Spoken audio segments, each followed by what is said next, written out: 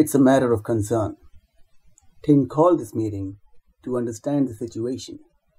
Last night, the assembly line produced 100 parts, but only 90 reached the warehouse. 10 parts were missing. The store in charge said, "We received parts with serial number 1 to 100, but on actual count there were only 90 parts." Tim said, "That means a batch of 10 parts is missing."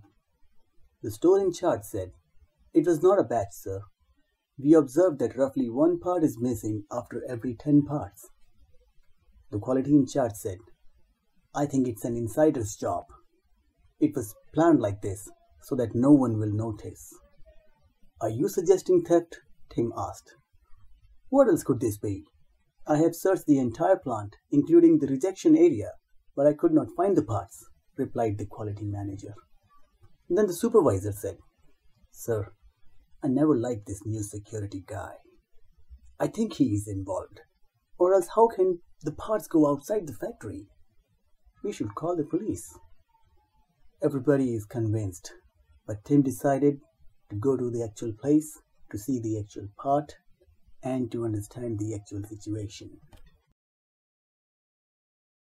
Tim went to the shop floor where the supervisor explained, "Sir, this is the final station where we dispatch the parts to the warehouse." Tim asked, "What is the process here?" The supervisor said, "The operator inspects the part and puts a serial number on the OK part." He's not changing the serial number on the stamp?" Tim asked. "It's automatic, sir. Every time he puts a stamp, the number increases by 1. It was my suggestion," the supervisor said very proudly.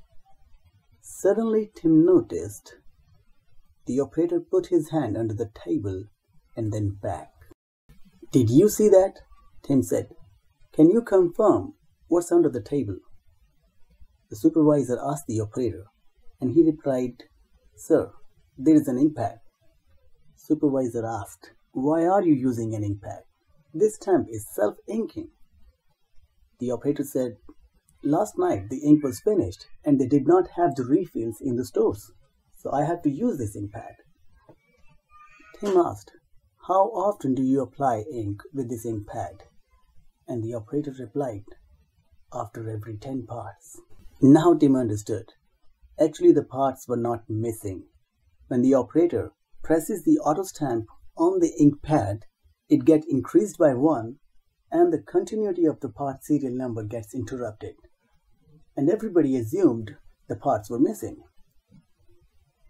Back in the meeting room, Tim explained to all, "Assumptions can lead us to completely different directions. We must go to the real place, see the actual parts, and understand the actual situation.